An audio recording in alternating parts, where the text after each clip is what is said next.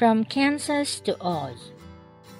Therefore, if any man be in Christ, he is a new creature. All things are passed away. Behold, all things are become new. 2 Corinthians chapter 5 verse 17, King James Version.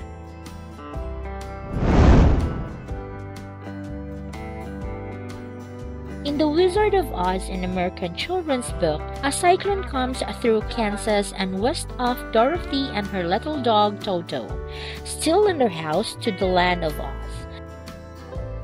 After a safe landing, Dorothy exits the house only to become acutely aware that things are different. The colors are different, the people are different, the customs and laws are different, and everything is new. Realizing this, she exclaims to her dog, "Toto, we're not in Kansas anymore."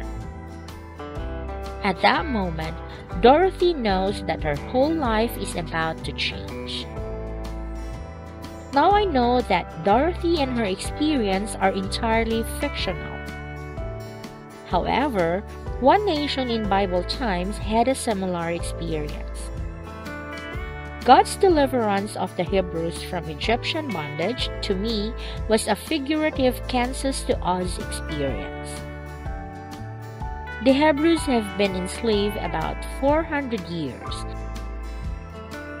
At the time of their deliverance, most or all did not know what it was like to be free.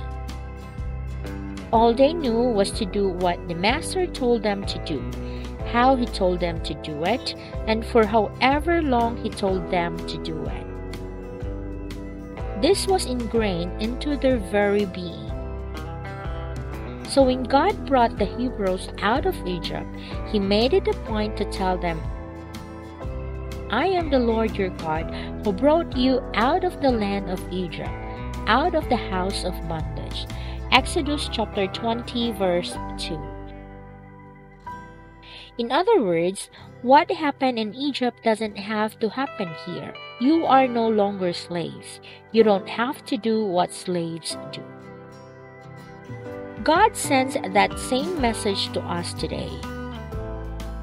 His words tells us, "For God so loved the world that he gave his only begotten Son, that whoever believes in him should not perish but have everlasting life." John chapter 3 verse 16.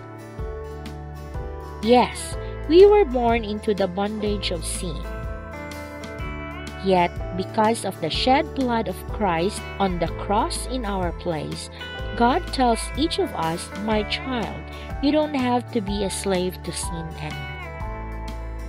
We no longer have to do what sin tells us to do, when sin tells us to do it, and for however long sin tells us to do it. God has redeemed us from its bondage. When we are in Christ, we are new creatures. So we have a new lifestyle. It's sort of like going from Kansas to Oz. Carmelita Green.